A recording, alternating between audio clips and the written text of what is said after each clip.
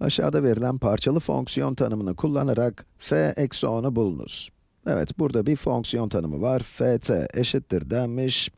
T'nin değerine bağlı olarak değişik durumlar tanımlanmış. Mesela t küçük eşittir eksi 10 koşulunu sağlıyorsa bu tanımı, t eksi 10 ile eksi 2 arasında ise bunu ve t büyük eşittir eksi 2'de ise bunu kullanmamız gerekiyor. Soruya gelince f eksi 10'u sormuşlar. Evet, sizce eğer t eksi 10'a eşitse hangi tanımı kullanacağız? Bakalım. T'nin eksi 10'dan küçük ya da eksi 10'a eşit olduğu durumlarda buradaki tanımı kullanmamız gerekiyor. T'nin eksi 10'a eşit olduğunu bildiğimiz için de bunu kullanacağız. Evet, buradaki tanımı. Yazayım. F eksi 10 eşittir eksi 10. T gördüğümüz her yere eksi 10 yazıyoruz. Evet, eksi 10'un karesi eksi. Neden böyle yazdım bilmiyorum. Hemen düzelteyim. Eksi 10'un karesi eksi 5 çarpı eksi 10. Eksi 10'un karesi 100 eder. Eksi 5 çarpı eksi 10 artı 50. Ve sonuç 150 eder. Evet, f eksi 10 neymiş? 150. T'nin eksi 10 olduğunu bildiğimiz için bu tanımı kullandık ve sonucu bulduk. Hemen gelin bir tane daha yapalım.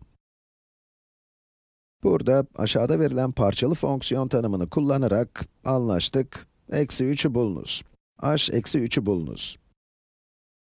Peki, h eksi 3 iken hangi tanımı kullanacağız? X değerimiz eğer eksi sonsuzla 0 arasındaysa bunu kullanacağız. Bunu kullanmamız gerekir ve eksi 3 eksi sonsuzla 0 arasında. Şahane. X eğer 3 olsaydı, bakayım, bunu kullanacaktık. Evet, yine birinci tanımı kullanıyoruz. H eksi 3 için eksi 3'ün 3. kuvvetini alacağız. Eksi 3 üzeri 3, eksi 27. İşte bu kadar. Bu tanımı kullanacağımızı belirledik, artık diğerlerine bakmaya gerek yok. Gelin hemen bir tane daha yapalım. Bu azıcık farklı.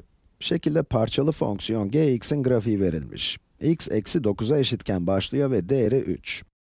Burada bir atlama yapıyor. Sonra bir tane daha. İfadelerle değerlerini eşleyiniz denmiş. Bakalım. G, eksi 3,0001, eksi 3,0001, buralarda bir yerde değil mi?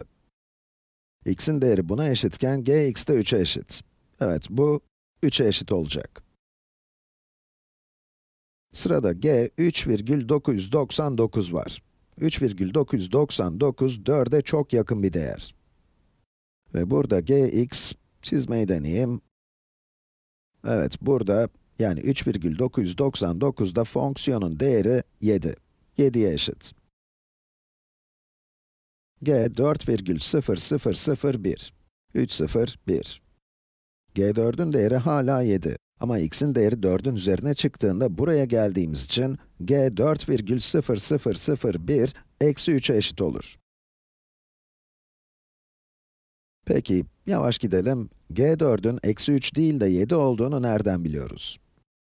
Bakın, buradaki dairenin içi dolu ama buradakinin boş. Ve x'in değeri 4'ü geçtiği anda fonksiyonun değeri de eksi 3 oluyor.